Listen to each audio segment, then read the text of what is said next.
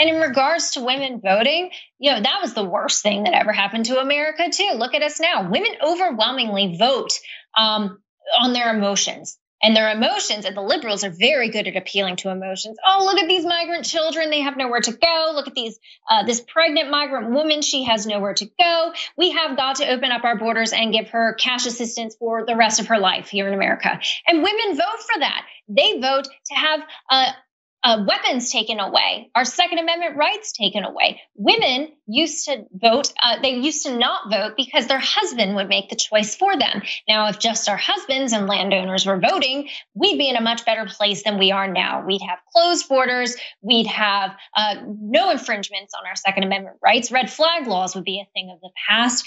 And we as women wouldn't be, have such authority and power over who gets into elected office because we don't deserve it. The way that women vote, it's been terrible. I'm apologizing as a female voter for the rest of my fellow female voters.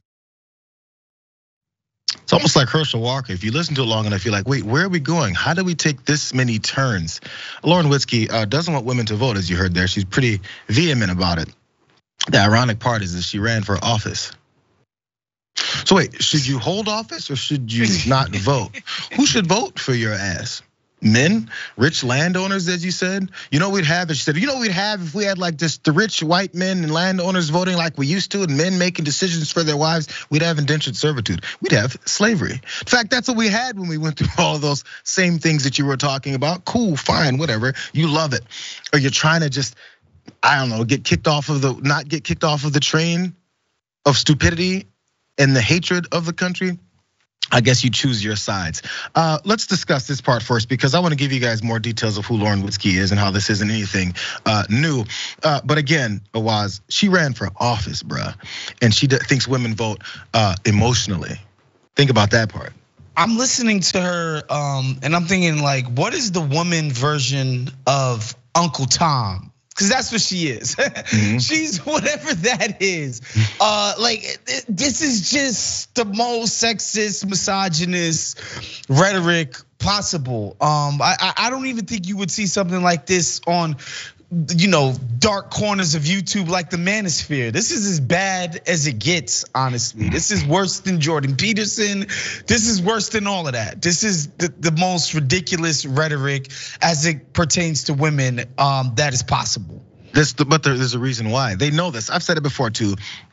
When you make money off of saying ridiculous things and supporting people with money and all that so they can pay you to say that same stuff, there's so many of these folks in this business now, you have to be crazier than the last one. So she has to go over the top. She has to be crazier than the people that are telling her to say this stuff. So she has to be crazy about it. Oh my God, women, they shouldn't be able to think. You know what, if they put on shoes, they should be arrested. You have to go further because the craziness has already been said. Let's go to some of the craziness that she said in the past. This is a pattern, watch.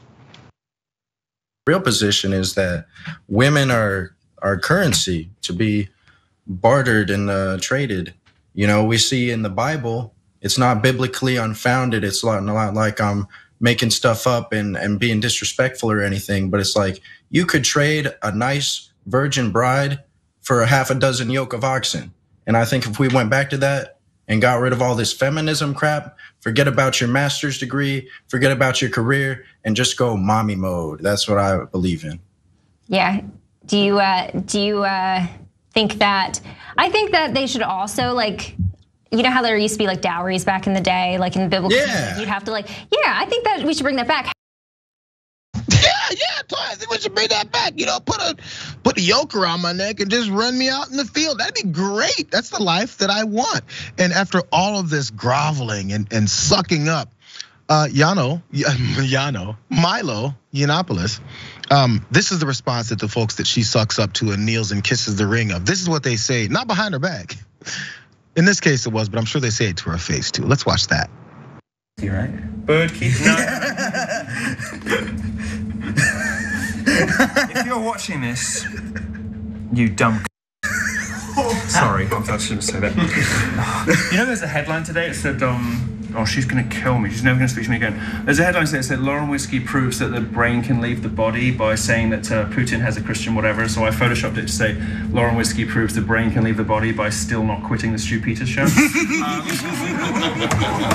Sorry, babe.